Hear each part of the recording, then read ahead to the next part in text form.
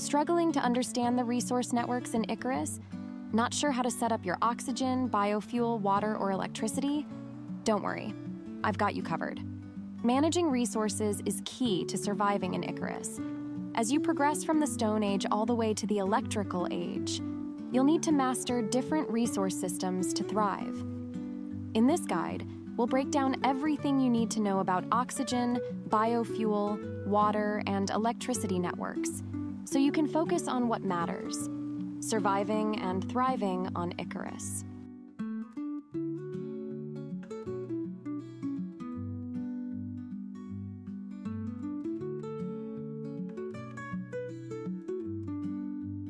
Chapter 1. General Overview of Resource Networks.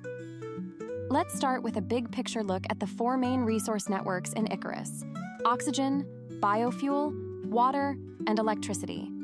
These resources are unlocked and become available to you as you progress through the game's advancement tiers.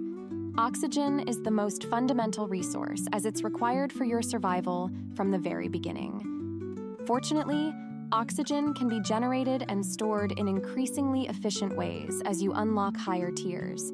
You can collect oxygen from oxide nodes scattered around the environment, or use more advanced methods like the oxide dissolver or biofuel dissolver to fill up your oxygen storage containers, such as the oxygen bladder and oxygen tank.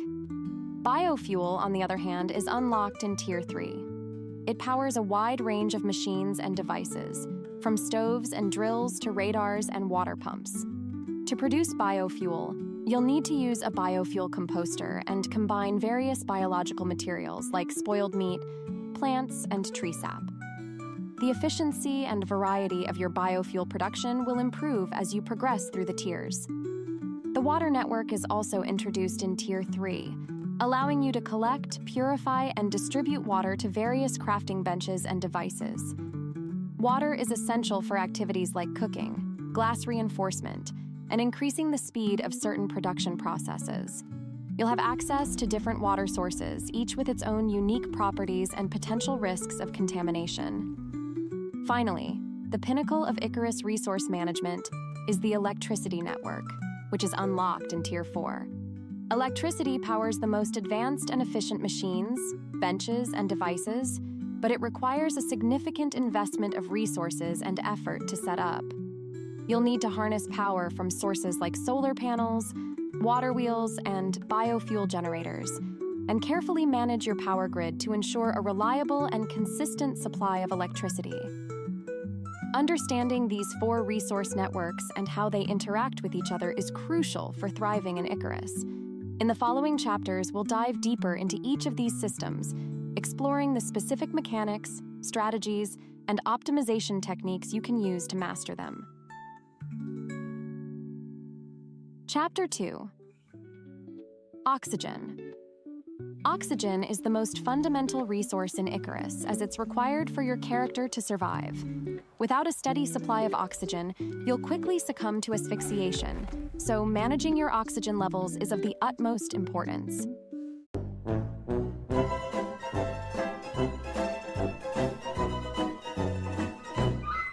One of the first things to note is that the availability of oxygen can vary depending on your starting location. Hot biomes like the desert and volcanic areas tend to have fewer accessible oxide nodes, which are the primary source of raw oxygen. In contrast, the Prometheus map has no mineable oxide nodes in the volcanic biome, so you'll need to rely on other methods to obtain oxygen. When you first start out, you can simply carry raw oxide in your environment suit to maintain your oxygen levels.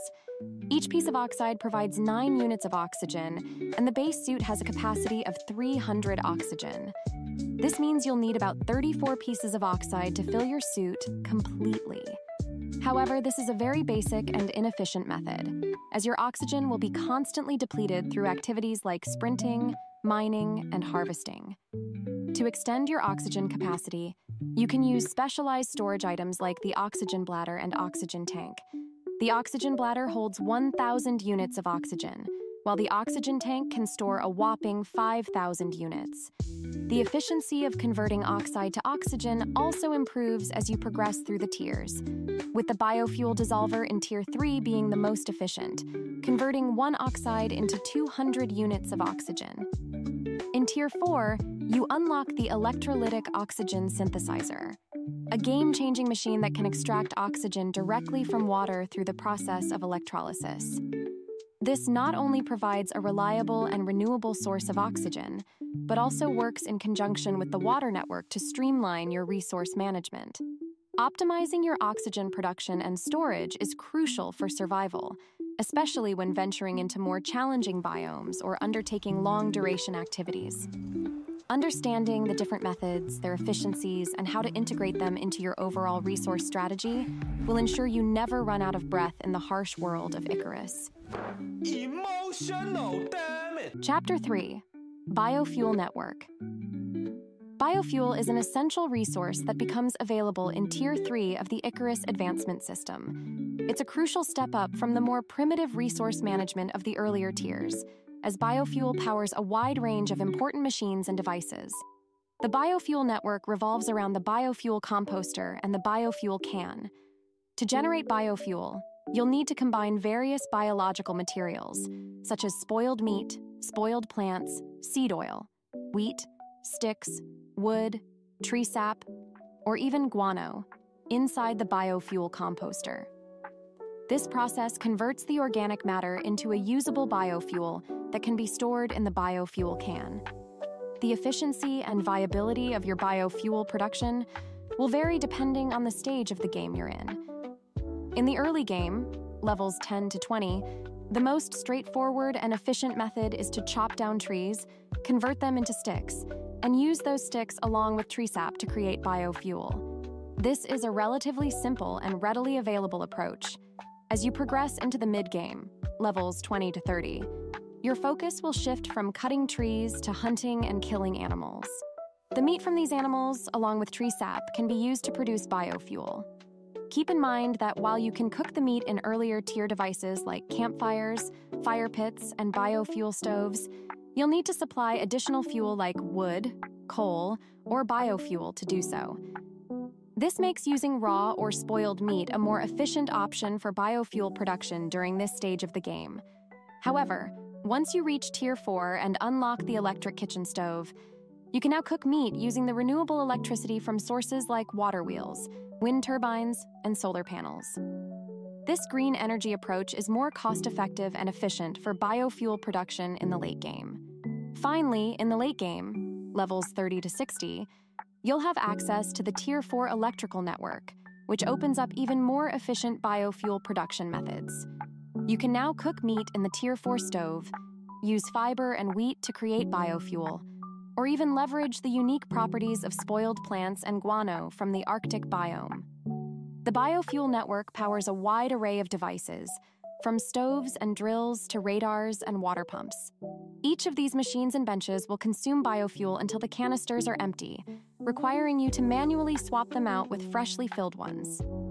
Optimizing your biofuel production and ensuring a steady supply is crucial for keeping your Tier 3 and Tier 4 operations running smoothly. Understanding the different biofuel production methods, their relative efficiencies, and how to integrate them into your overall resource management strategy will be key to thriving in the later stages of Icarus. Chapter 4: Water Network. The water network is unlocked in Tier 3 after you've gained access to the biofuel composter and biofuel can. Water is an essential resource in Icarus, used for a variety of purposes, from speeding up crafting processes to reinforcing glass building components and crafting food recipes. When you first start out, drinking water from unknown sources can be a risky endeavor, as it can lead to sickness and debuffs. There are a total of 7 different types of drinkable water in Icarus, with 2 of them being exclusive to the Prometheus map. These water types, ranked from worst to best, are sulfur water, found in Prometheus's volcanic biome. Drinking sulfur water has a 25% chance of causing dysentery or stomach flu, and also increases your food and water consumption. Swamp water, found in Prometheus's swamp biome. Drinking swamp water has a 25% chance of causing dysentery and increases your food and water consumption. Tainted water, found in lakes and rivers on Olympus, Styx, and Prometheus. Drinking tainted water has a 15% chance of causing dysentery.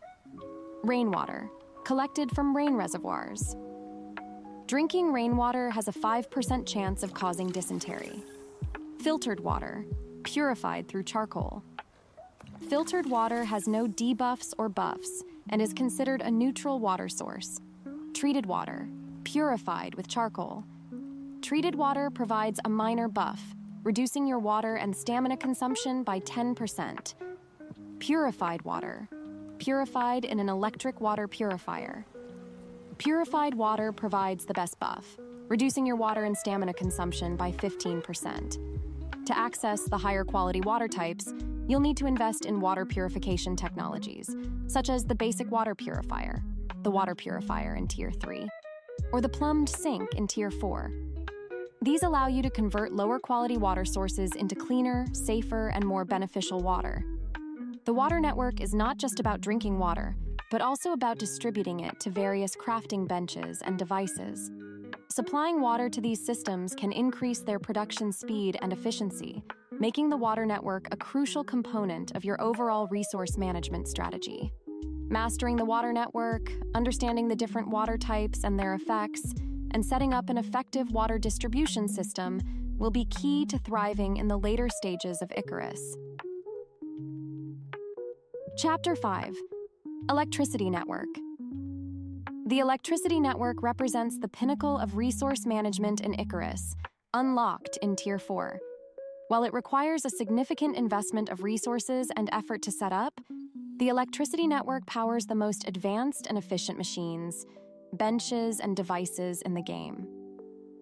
The key component in Tier 4 benches and devices is electronics, which require a substantial amount of gold, copper, organic resin, and epoxy to craft. This means that getting your electricity network up and running will be a complex and challenging task, but the rewards are well worth it. Tier 4 benches and devices are able to craft items much faster and more efficiently than their earlier counterparts. This includes the production of powerful armor, attachments, tools, and weapons that are only available in the late game. Additionally, the materials processor, which is exclusive to Tier 4, is the only way to craft composite paste, a crucial material for many high-end items. To power your electricity network, you have several options, each with their own pros and cons. Biofuel generator generates 5,000 power and can run continuously until the biofuel is depleted. However, it requires shelter, is heavy, and generates noise. Portable biofuel generator. Portable, weatherproof, and generates 2,000 power. But it also requires biofuel and has a lower output than the standard biofuel generator. Water wheel. Weatherproof, generates 2,000 power, and even produces additional resources like spoiled plants and sponges. However, it can get clogged and requires regular maintenance.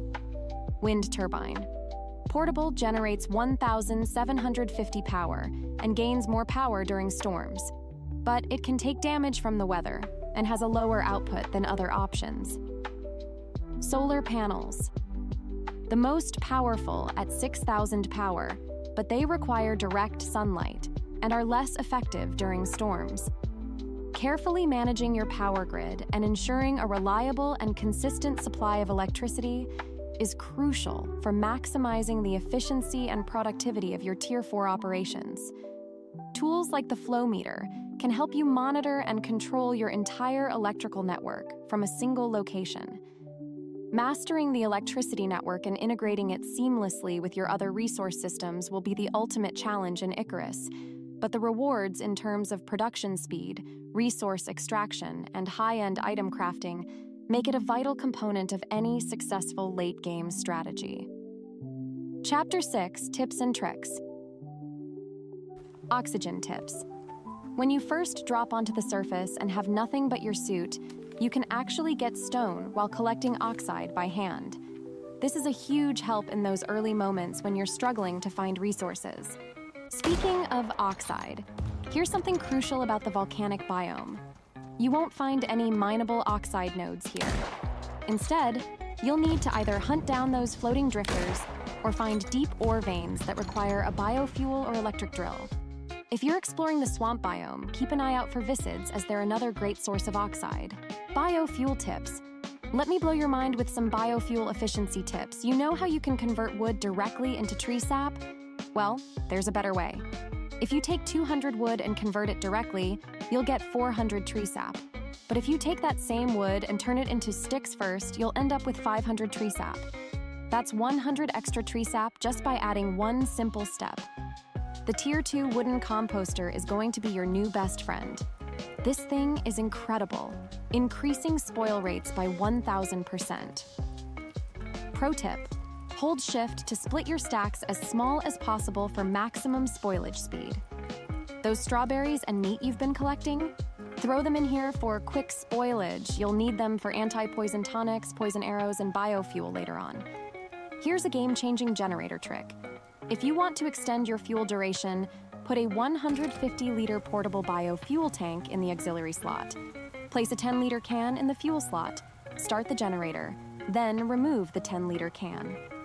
Your generator will now run much longer using the bigger tank. Just remember, you'll need to repeat this process if you leave the game. Water tips. Water management is crucial for survival, so let's talk about your options. You can get filtered water in 3 ways. Basic Tier 1 purifiers, melting ice in a campfire, my personal favorite for early game, or using water treatment pills. For treated water buff, you're looking at either the Tier 3 purifier, the plumbed sink in Tier 4, or Zigo Puri tablets from the Orbital Workshop. Here's a sneaky tip. Water wheels aren't just for power generation. They're fantastic for farming spoiled plants and sponges, which you'll need later for crafting explosives and tonics. Electricity tips. Let's wrap up with some power management tips that will seriously improve your base setup. During flash storms, platinum lightning rods are absolute gold. Each strike will fully charge your batteries and protect your base from damage.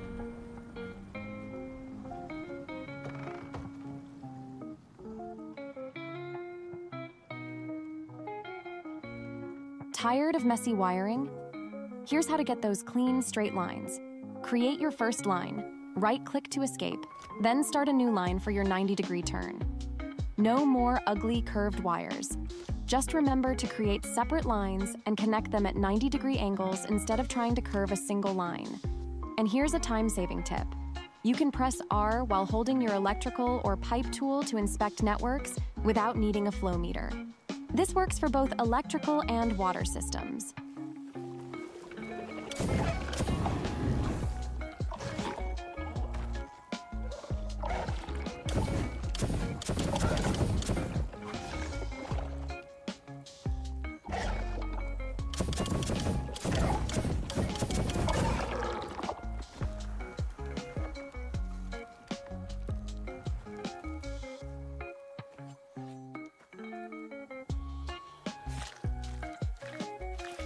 That's it for today's tips and tricks, survivors. If you found this helpful, make sure to hit that like button and subscribe for more Icarus content. Drop a comment below if you have any questions or your own tips to share. Until next time, stay safe out there.